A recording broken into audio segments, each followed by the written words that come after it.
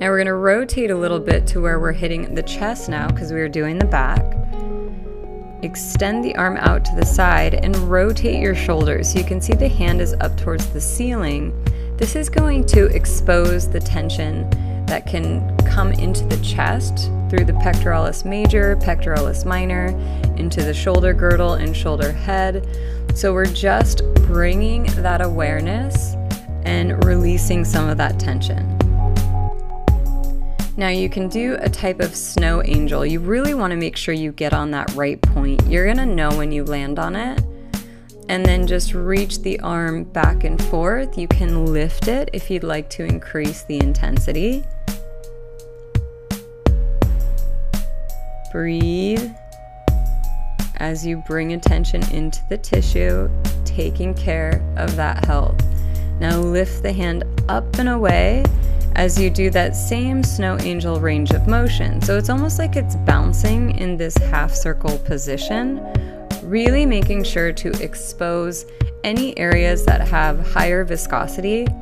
We want to bring fluid into those areas and release any type of blocks that could be hindering our range of motion. Oftentimes we can have pain in the back that's actually coming from tension in the chest. All right, back to our position. You're going to rotate a little bit to where we're hitting the chest.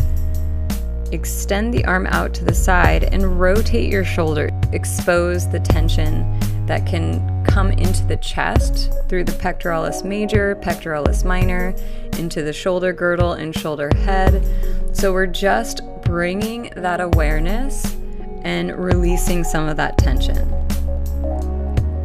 Now you can do a type of snow angel. You really want to make sure you get on that right point. You're going to know when you land on it.